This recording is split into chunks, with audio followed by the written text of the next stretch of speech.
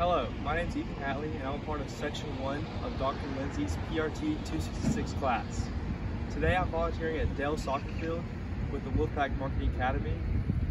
Today's date is October 20th, 2022, and today I'll be volunteering at the Louisville versus NC State women's soccer game.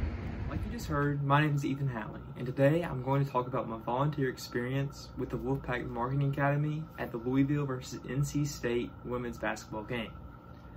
Unfortunately, I was really busy learning and carrying out my responsibilities during my volunteer experience that I was not able to capture a lot of footage or photos, but I am going to be able to talk about my experience and share the videos and photos that I was able to capture.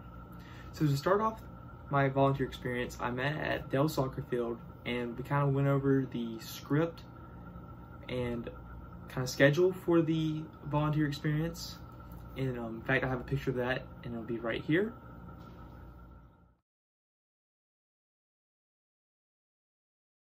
After going over the script and schedule for the game, we then headed over to Reynolds Coliseum to collect all the supplies that we needed for the game. In my case, I had to carry a big drum as well as wheel a cart full of supplies such as our marketing table, a tablecloth, the shirts and towels we're going to be giving away, and we wheeled them back over to Dale Soccer Field, where then we started out by hanging up the banners on both student sections for the Red Terrors. In fact, I do have a video of my fellow volunteers and I hanging up those banners, and you'll be seeing that now.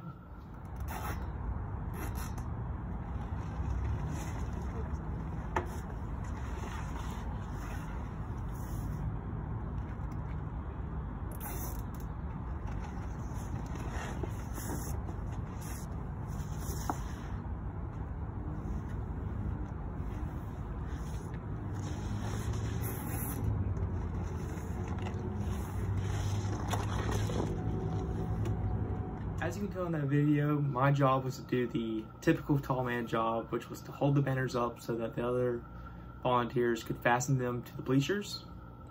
After we finished setting up those banners, we then moved back up to the top of the stadium or the field, where we then set up our marketing table. To do that, we set up this, typical folding table and put a tablecloth down, and then we proceeded to fold the shirts that we were going to give away as prizes, as well as set up our promotional item of the game, which was these rally towels that said Red Terrors on them. In fact, I have some pictures of those later. After we got our marketing table set up, we finished up with a few other setups, such as, making some minor tweaks to the positioning of the banners, as well as making sure the Red Terrors had everything that they needed to conduct their usual actions. So moving on, the gates finally opened, and that's when we started having to hand out the promotional item of the game, the rally towels. In fact, I do have some pictures of me, handing out those towels and getting ready to hand out those towels, and you'll be seeing them now.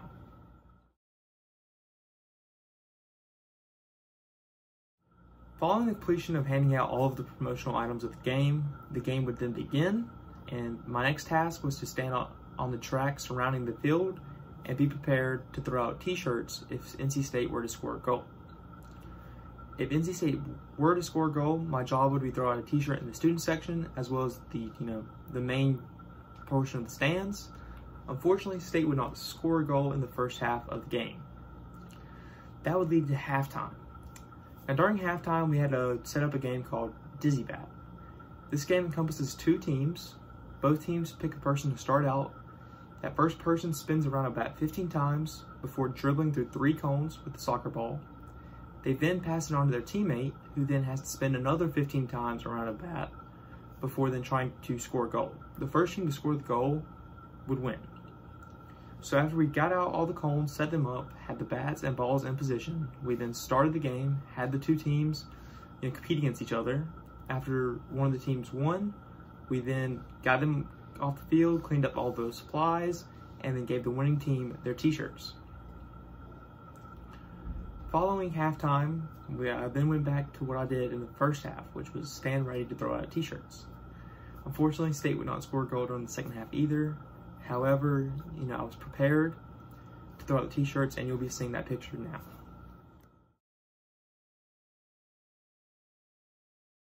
The game, I then had to go along with my fellow volunteers to pick up all the supplies that we put out or all the materials we put out, and then return them to the Basement Rentals Coliseum. After we had returned all the materials that we had out, we then had a debriefing meeting with our supervisors. After that meeting, it was the end of my volunteer experience. I have to say that I thoroughly enjoyed my volunteer experience. It was very fun to not only, work to participate to volunteer in, but it was also very rewarding and informational. I learned a lot about marketing and fan experience and some strategies that are conducted to improve the overall experience of fans on game days, even for a smaller sport such as women's soccer. I enjoyed my volunteer experience so much that I decided to continue to volunteer with Wolfpack Marketing Academy, and since then I have volunteered at sporting events such as men's basketball and women's basketball.